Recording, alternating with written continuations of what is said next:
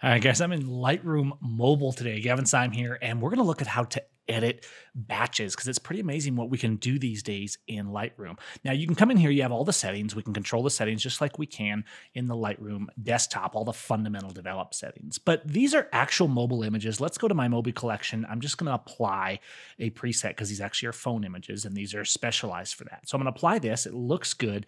Let's now take this and copy it. So if we look at this, let's go up to the three dots on the corner, and you can see I can go down here to copy settings, and I can select whatever I want to copy. I'm going to leave crop and stuff alone, and I'm going to click that check mark up in the upper right and click copy. Let's go back to the grid. Now I can click the three dots again at the top and go into select mode, or on most phones, I can just press and hold on an image and go to select mode. And I'm just gonna select all the images I wanna edit, this whole top row for now, all right? Then let's go to the three dots again and just go to where it says paste settings. And everything I did on that first image now, I'm just going to click this and it's going to say, hey, is this what you want to do? You sure? And I'm going to say, yep. And it's going to apply all of those just like that.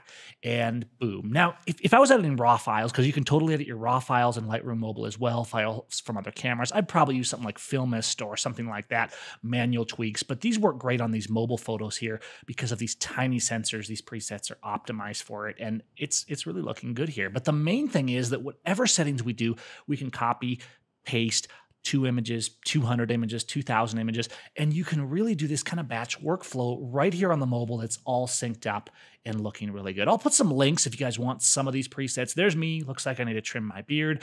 We'll see you next time, and we'll see you in the comments. Peace out.